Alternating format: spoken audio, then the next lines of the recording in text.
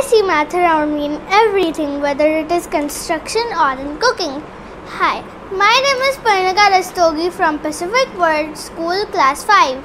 Look at this building. Notice the geometric shapes like rectangles and triangles. In nature too, we can see the hexagon shape of a beehive. When I go shopping, I calculate discounts.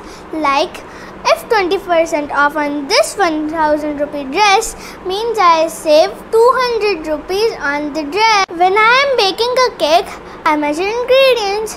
Like 2 cups of flour is 500 grams.